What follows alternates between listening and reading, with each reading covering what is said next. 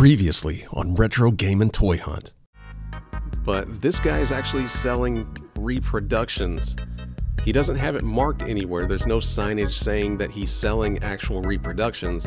But obviously, if you take a moment to look at these, especially the Game Boy games, some of these games don't even exist. Alright everybody, welcome back to yet another Retro Game and Toy Hunt. And today we're starting off at Emporium 31, which is a big-ass flea market down in Greenwood, Indiana. And right off the bat, yep, we've got a bunch of fake games.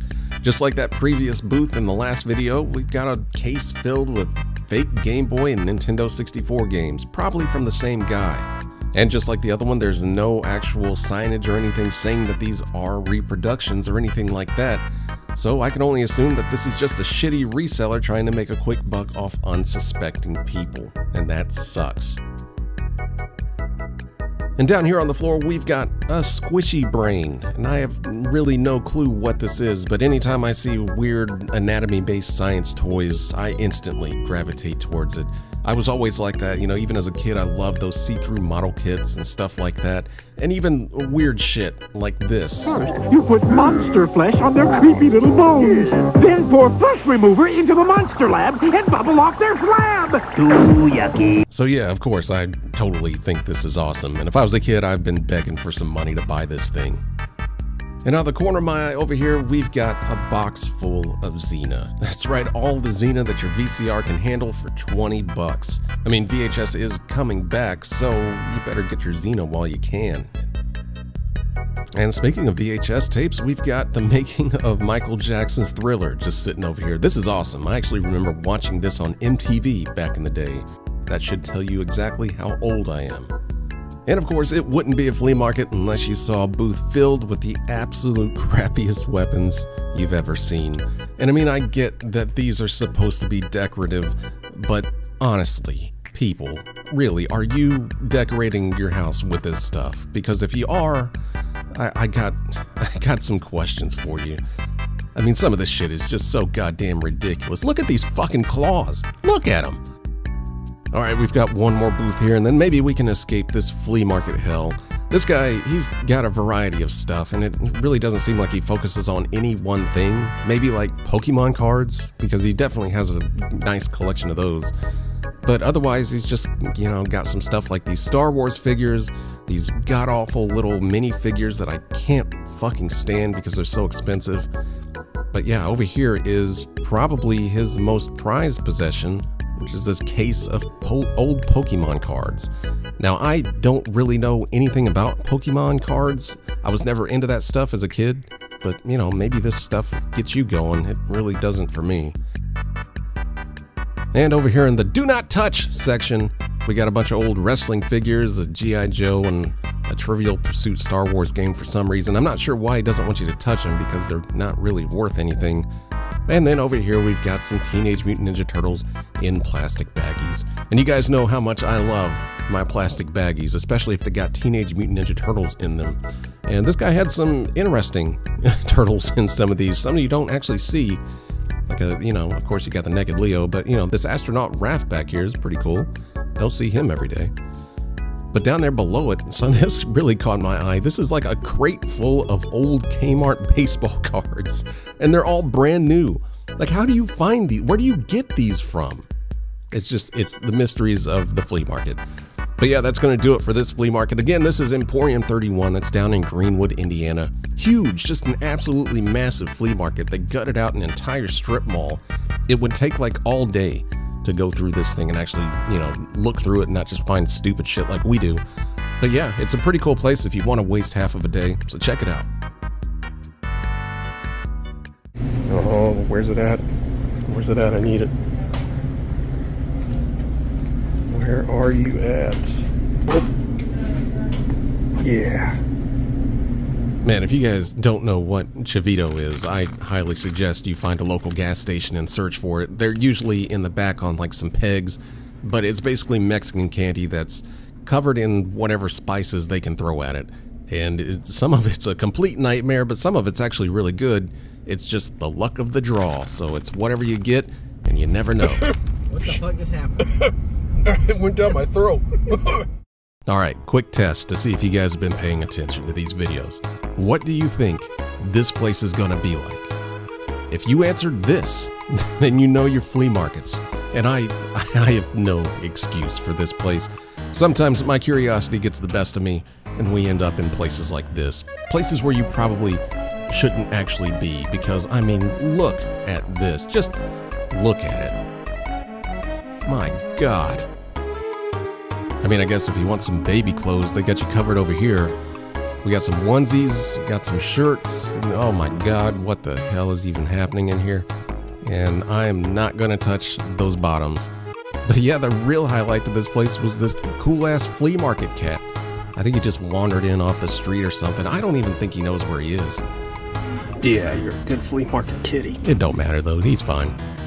But yeah, that's gonna do it for this place. I apologize, we're gonna get out of here. I mean, this place is literally the gates to hell.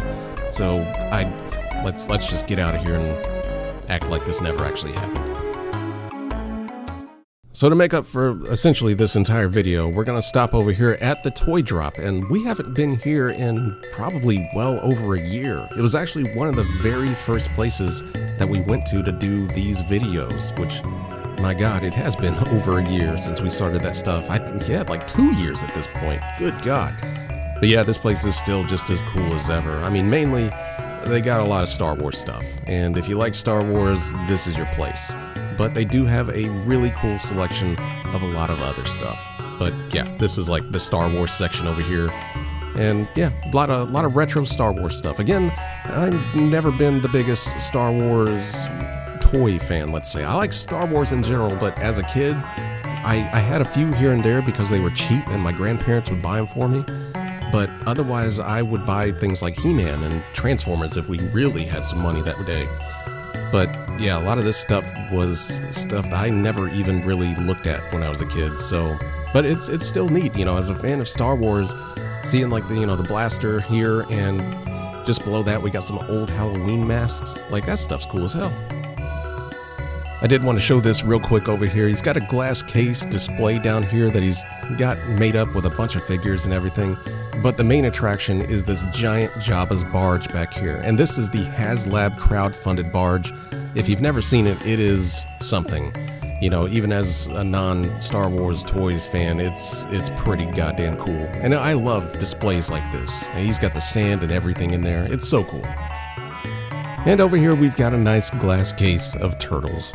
Actually, I got some video of the glass case just to the right, which had a lot of retro turtle vehicles, which I hadn't seen a lot of them since I was a kid, so that was pretty cool to see. But of course, the video is corrupted, and I can't really get back over there to do it again, but whatever, you guys don't give a shit.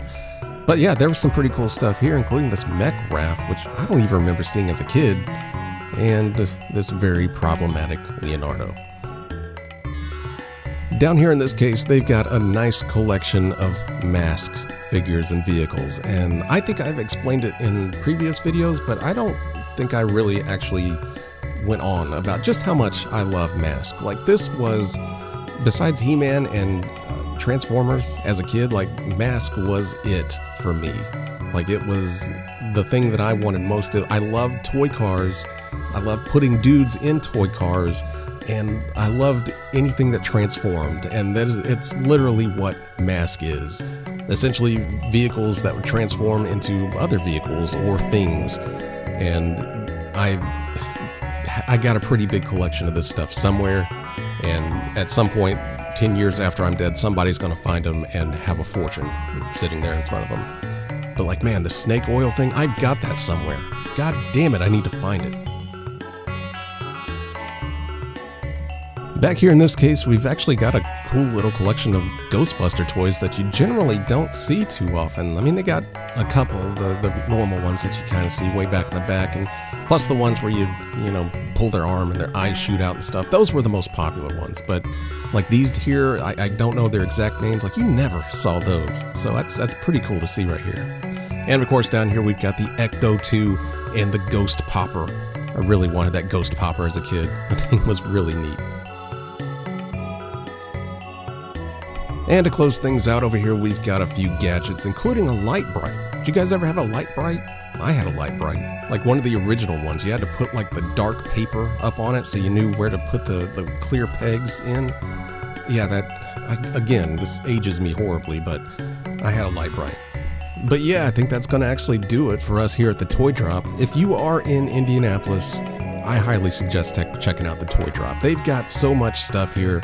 It's all very well organized. It's not your uncle's dank-ass basement filled with toys and wet cardboard boxes.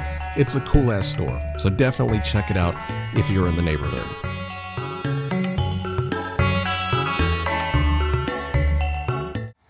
And that's gonna do it for us today, because we're gonna go over this weird carnival and find some elephant ears to shove down our throats. But thanks for watching the video this time, guys, and we will be back hopefully soon with yet another retro game and toy hunt.